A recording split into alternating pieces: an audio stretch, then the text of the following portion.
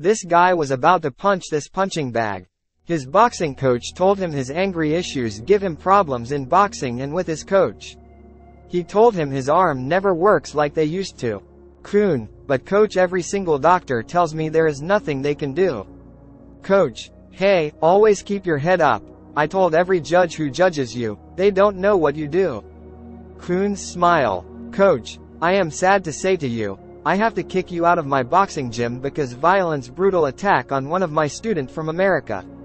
Coon, I know. Coach gave him a hug. Coach, give luck in your future and ever. Coon grabs his bag and walks out of the boxing gym. Coon, shit. Coon fell with rage in his mind, punching the wall. But Naozumi told him to stop punching that punching ball.